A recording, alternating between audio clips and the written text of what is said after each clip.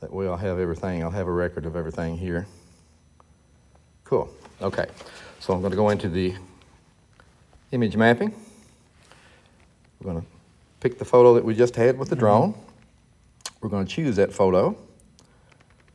We're lined up like I wanted to line up. We're going to put our 0 point right in the floor. So that's gonna be basically here. It's gonna look like it's on the roof, but it's actually, and you can make a notation, I'll do that also. And I'm gonna make sure I've got this starting out at 0. If you sway it just a little bit, you can make it shift about a 1/16 of an inch. I'm gonna drop that 0 reading in there. Then I'm gonna add a comment. 0 button, floor of garage, just inside side door.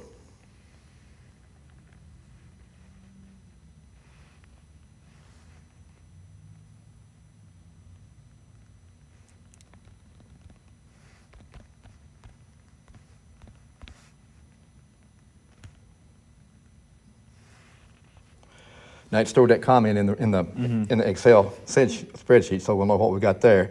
Now, I'm going to go back up. Actually, I'll just start from here and work my way out. All right, so from here, we're going to go over to this first cone. It's right outside the door. See where we are there? And that's gone downhill, not quite 4 inches. So it dropped that reading in. Then I'm going to go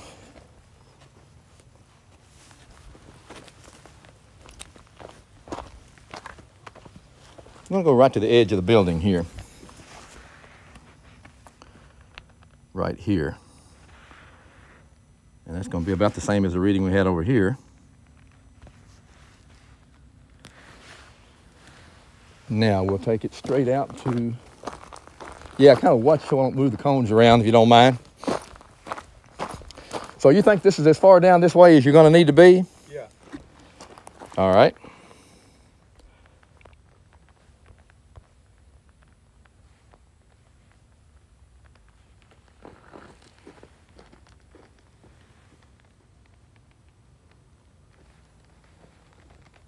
Yeah, there you go. It's okay. Just leave her laying there. We'll untangle it and wiggle around here.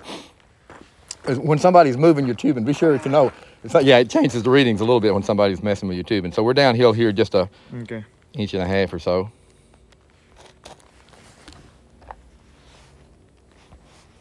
Then we'll just work our way right up here. Actually, I'm gonna come across. Yeah, I'm just gonna work this back and forth. That'll work fine.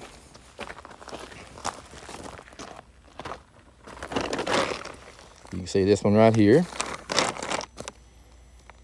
It's going to be, we're already coming uphill quite a bit, 4 feet.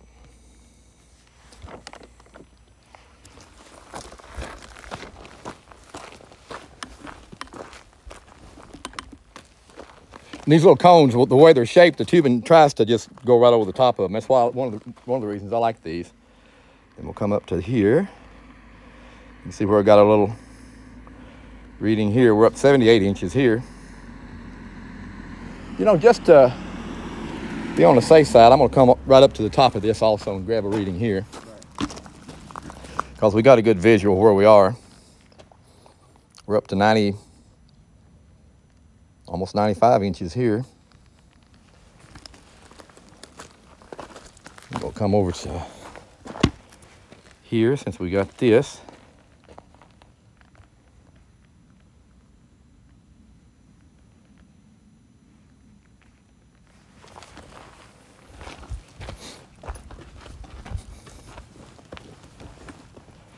Then we'll drop down right off to the side.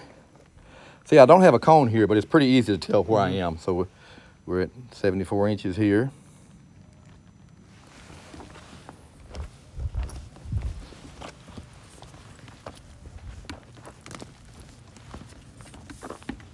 Well, it'll make this a little more stable if you put the tubing in this little Velcro here.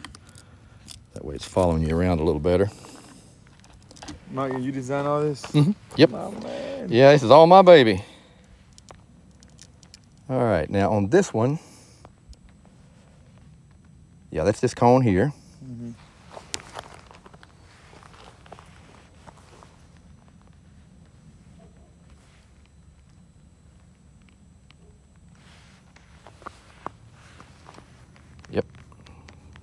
2. All right. Now, from there, I work back and forth in kind of a little zigzag pattern. It makes it easier to keep up with everything.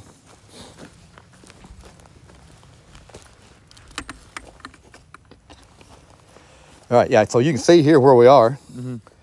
This is the one right here. Blow that up. You can blow it up a little bigger. You can make it. It doesn't like my fingers this morning. 23 inches.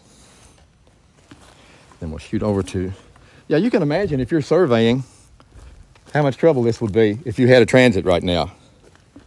You know, right here, you got a photograph, and we're dropping the readings right into a photograph. I mean, that's easy peasy. You know, you just, you know, you could be doing this the same as me. There's not really nothing to it. What I tell people to do is when they're learning, do it in their backyard. Don't do it on the job like this to start with. That way, you know, take 6 or 8 readings. Make sure you know how to save them. Make sure you know how to save them and send them and all that kind of stuff. Because you don't want to knock out, you know, this maybe take 45 minutes or so. You don't want to spend that much time and then all of a sudden lose your readings because you didn't save it like you should have. Let's see. While I'm here, and see, right here, there's no question where we are. Right. We don't have to have a cone here, and I'm going to go ahead and drop one in here just so to. And if you drop one in, you don't mean to, you got an undo button up here. You can take it out. Perfect. And you can take all of them out if you want to. It'll go back and take as many out as you want to.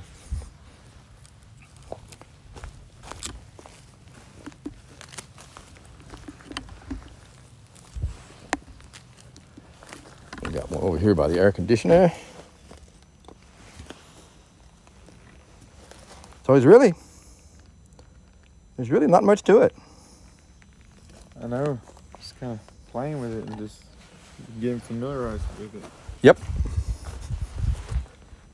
And I guess just the main focus is the starting point, right?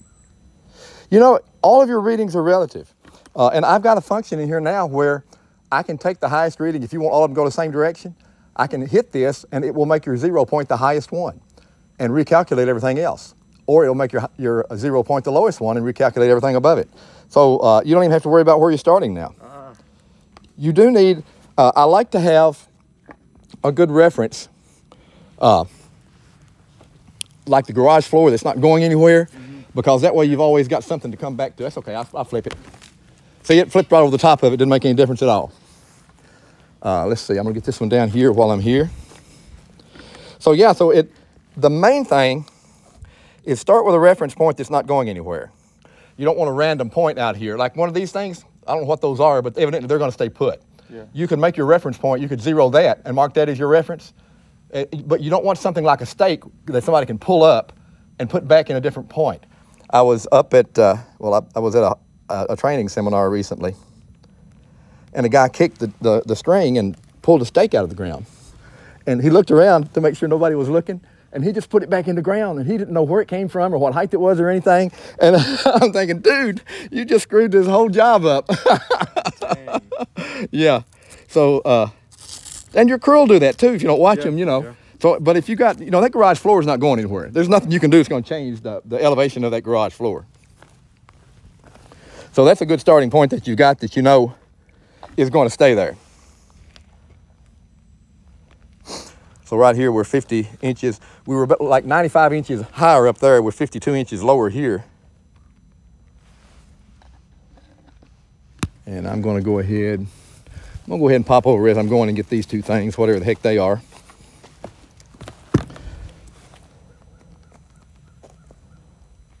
What are these things anyway? Is it drain? I think there might be, what do you call it, the septic tanks. Man, they put a big system in if they did. Yeah. It may not be just for this. Well, it may just be, yeah, I think it's just for this house. Man. Gas line maybe. Yeah.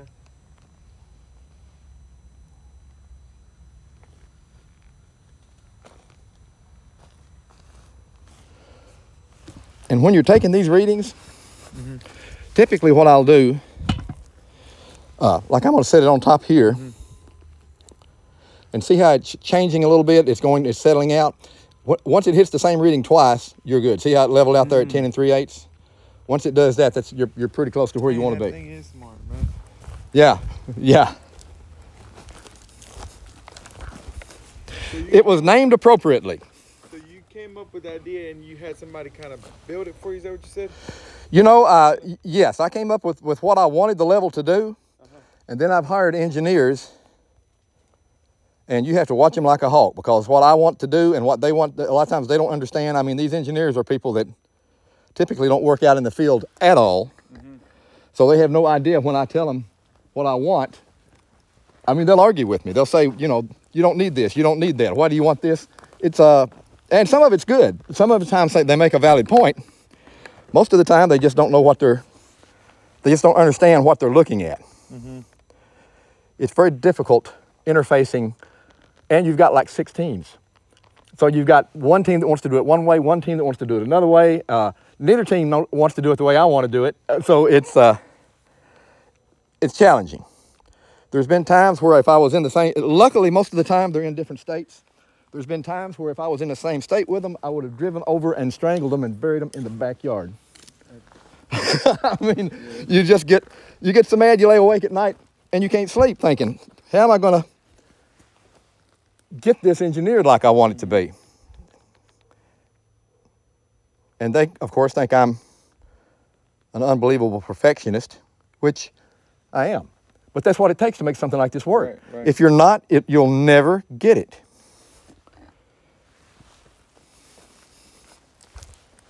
I call myself a recovering perfectionist, because perfectionists typically don't get anything done because they want everything, and you'll never get it perfect. You get it as close to perfect as you can reasonably acquire it. Then you grit your teeth and go on.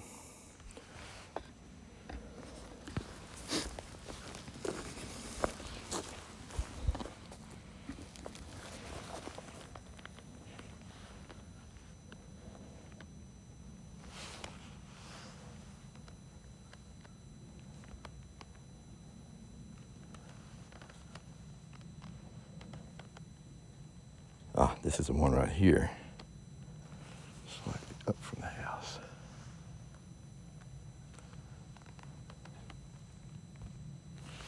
This is one over here.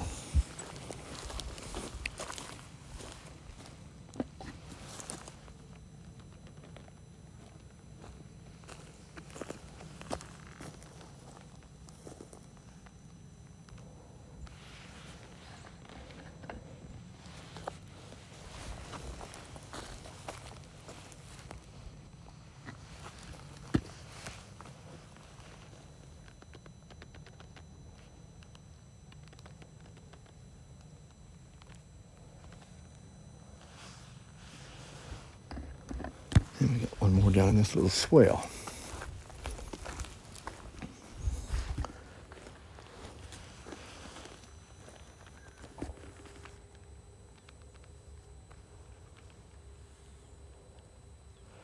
I'll see it bouncing at 27 5/16. That's pretty close to where we're going to be. Now there's all of our readings dropped in. Has that covered the area pretty much like you think we need it? All right. Now, in order to scale this, we need one known distance. And you can do that a number of ways. One is measure from the end of this building to the front of it up there. It'd probably be easier to measure it right across the front edge. So I'll show you how we do that in just a second. Make sure we got all our readings dropped in here. That's going to give you a pretty good idea of what you got right there. I'll do a screenshot. Exit on there. That's an old habit, doing screenshots from when I was developing apps in beta, because sometimes when you hit the next button, save, it wouldn't save it, and I lose it. But that screenshot, I've got at least a crude idea of everything that I have. Now, what I'm going to do now, I'm going to measure.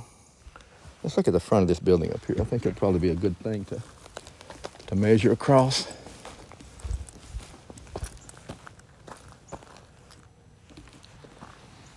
We've got all our height readings dropped in now. Now we have to have one ground reading.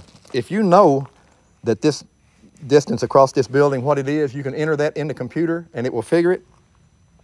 I'm just going to measure it out I'll show you how I do that. Let's see. Actually, it'd probably be easier to go right across the front. So we don't have to have the height in order to do that. What we'll do is I'm gonna come right under this outside eave of this building here, which is right here. I'm gonna hit the augmented reality, and we'll go here. Now what I've got to do is put my point on the ground directly under that. Mm-hmm.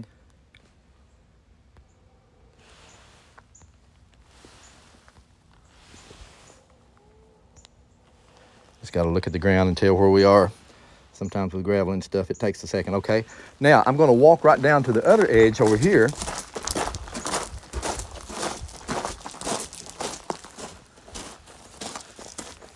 And that's pretty close right there. Now I'm going to move over to here, drop that point in, and that's 329 inches across there. Okay. So that has scaled everything. You need one ground reading that where you know a distance from 2 points on the ground. Mm-hmm. That gives you all of your X and Y scaled properly, and then you got the height dropped in. Now we're going to save this information. And what is the name of this house? You said Cove. Cove? Yeah, C-E-O-V-E. Cove, there we go. Okay. And then I'm going to name this just map 1. That way, if you have multiple, if we wanted to do that other side of the house, the backyard or what have you, if we come back and do that, we'll have them all in the same folder, but we'll have different files. All right, so there's all of your readings dropped in.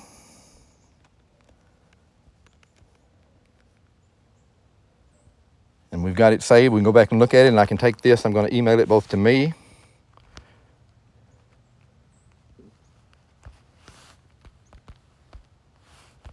and what's your email? It's Ariel A.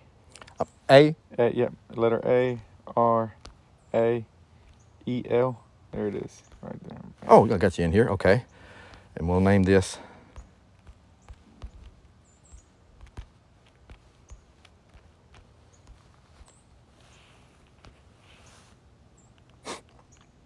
and it's 57 megs. I'm not going to send that. That's huge. That drone, that's the information that drone saves. We're going to go with large. That 6.6 will probably come through. Mm-hmm. Yeah. And then, ooh, we have got a pretty sunrise coming up over there. Then I'm going to take a couple of pictures of the sunrise.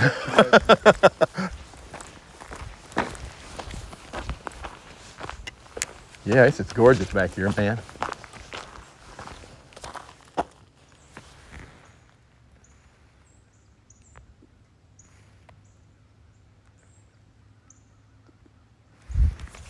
Yeah, it's going to be a beautiful drive back home today.